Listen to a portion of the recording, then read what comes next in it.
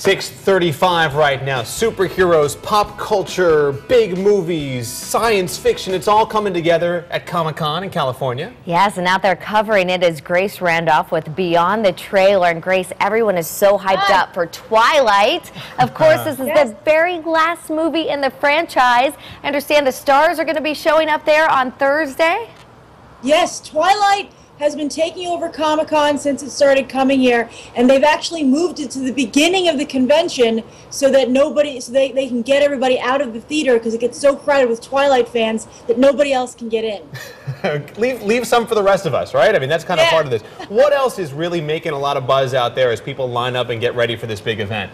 Well, The Expendables 2 is really making a great push. They're going to have a big Hall H presentation. Hall H is the convention center to be in. That's where you want to be, Hall H.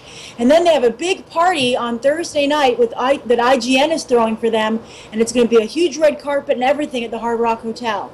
Okay, Grace, I'm such a Twilight fan. I've got to go back to that. What little nuggets come out of Comic-Con? I mean, seriously, what will we learn on Thursday from the cast? I'm sorry, what are we going to hear Thursday? What kinds of things will we learn from the cast?